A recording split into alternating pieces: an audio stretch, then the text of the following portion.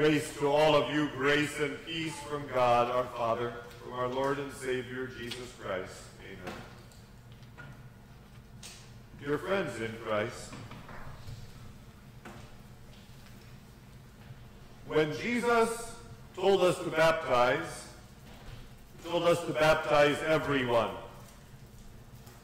He didn't leave out people of any ethnic group. He didn't leave out either gender. He didn't leave out people of a certain age. He said, baptize everyone.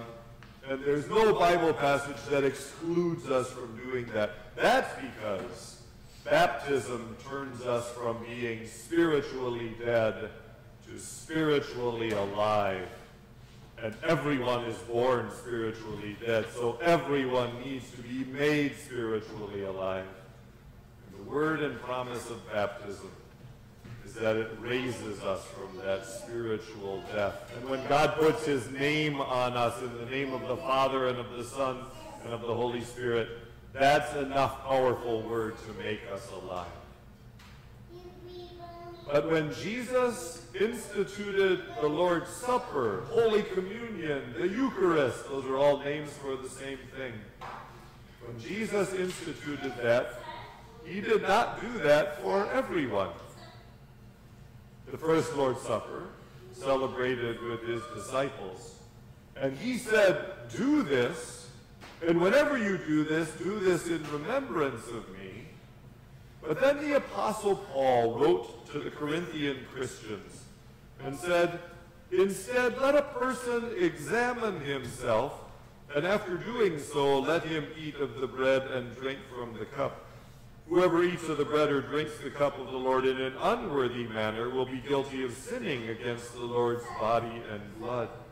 If anyone eats and drinks in an unworthy way because he does not recognize the Lord's body, he eats and drinks judgment on himself.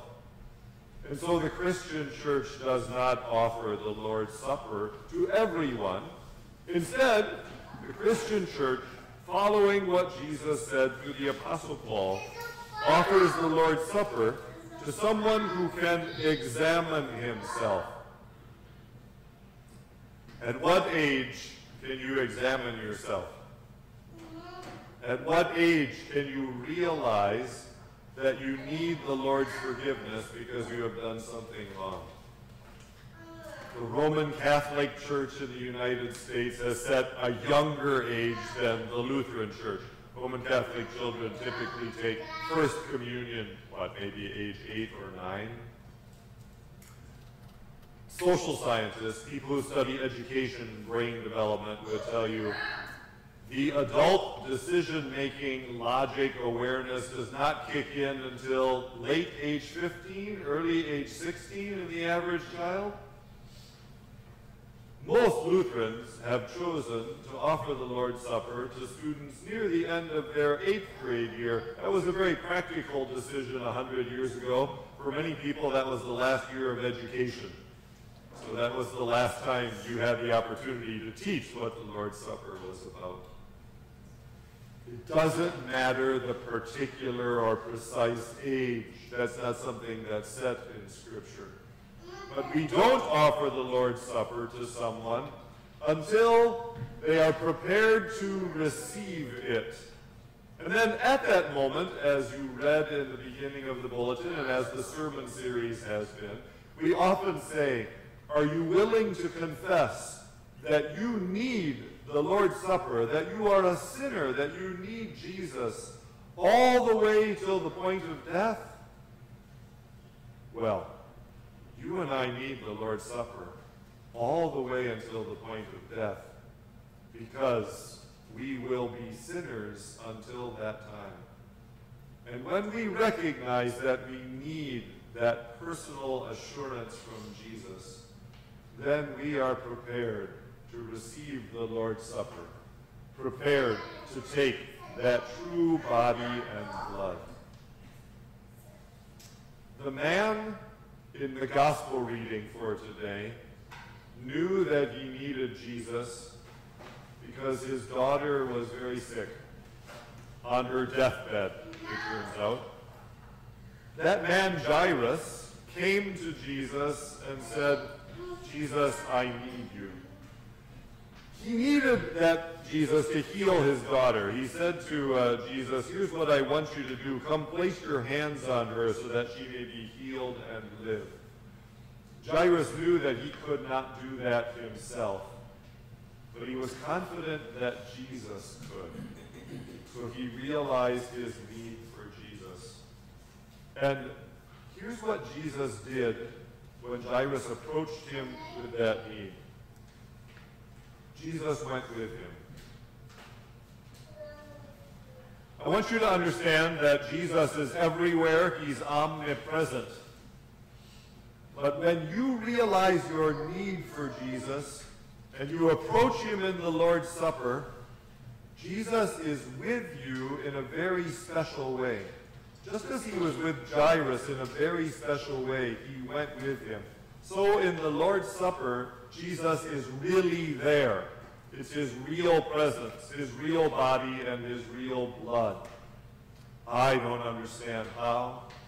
But I don't even understand omnipresence. How can I understand this special promise of a presence? I do have Jesus' word, though, that he will be with you in a special way upon reception of the Lord's Supper. And I take him at his word. It helps me to be more confident in life.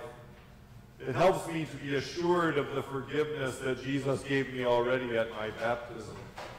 This is how I prepare for death. During life, I receive Jesus' special presence in the Lord's Supper. I want you to notice what the people around Jairus thought of Jesus going with him. While he was still speaking, people from the synagogue ruler's house arrived and said, your daughter's dead, why bother the teacher anymore? They were skeptical that Jesus' special presence could do anything. Jesus said, don't be afraid, only believe. Then when Jesus approached the house, he saw a commotion with people weeping and wailing loudly. He told them, don't think of this girl now as being permanently annihilated and gone. Think of death like sleep. And they just laughed at him. They were skeptical that Jesus could do anything about that. You're going to encounter people who are skeptical that Jesus can help you. You're going to encounter people who are skeptical that Jesus' body and blood really are there in the Lord's Supper. There are even Christians who are skeptical of that. You may encounter that skepticism in your own heart.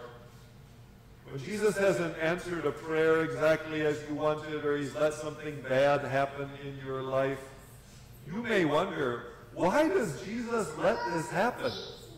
Are his promises real? Is he really with me in a special way?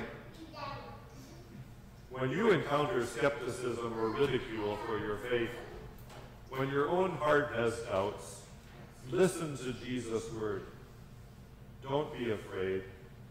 Only believe. And then remember what he did in this account of Jairus' daughter. He did not do precisely what Jairus asked him to do. Jairus said, go lay on your hands and help her heal. She was already dead. Instead, Jesus took her by the hand and said, Talitha cum, little girl, I say to you, arise. She was dead, and she rose from the dead. Because Jesus has power even over death. He would go on to die himself and rise from the dead. And he would go on to answer many prayers of people, many requests from people who realized that they needed Jesus. He may not answer those prayers the way that you expect. It may be different than what you ask. But because he has power even over death, because he wants exactly the right thing for you, because he has power to give you exactly what you need, you can trust that he will always do the right thing. You can trust that no matter what your situation in life, Jesus is with you in a special way. You can trust that in the Lord's Supper, you receive not only his body and blood, but forgiveness of sins, life, and salvation. You are prepared to receive when you know you need that reassurance from the Lord. He's always there for you, knows what is correct. Did you know that I was supposed to preach here 2 weeks ago? Yeah, I didn't make it. Hospitalized with kidney stones. They have not all passed yet. I'm under medication. I hope that my sermon has made sense so far. I know that I'm supposed to take these meds, and I do, and they help. Throughout Christian church history, the Lord's Supper has been called medicine. Medicine of immortality. It helps. It helps along the way. It helps take away pain. It helps strengthen faith the way my medicine, which is so close to me, right back in the room here in case an attack breaks out. I know it's very close. It helps me just to know that it's there. And it helps me get through the kidney stone pain attacks that still come. The Lord's Supper, called the medicine of immortality, helps you get through life. It actually gives you spiritual strength, the way medicine is supposed to give you physical strength. These meds, so far the side effects haven't been too bad. You know how medicine often has side effects. All the side effects of the Lord's Supper are good. Even the things you don't expect. Confidence in areas where you used to doubt. Strength to do the right thing even when it's hard. A certain reassurance that I really am forgiven even when I still keep feeling guilty. Those are all beautiful side effects of the Lord's Supper that we take on the way to heaven. It's called the medicine of immortality because we take it on the way to eternal life. This Lord's Supper strengthens the way that we get to eternal life, which is faith in Jesus our Savior. And so I invite you to remember this morning that you are prepared to receive the Lord's Supper when you know your need for Jesus. And I invite you to trust him confidently that in the Lord's Supper, in him, you have all you need. In the name of the Father, and of the Son, and of the Holy Spirit, amen.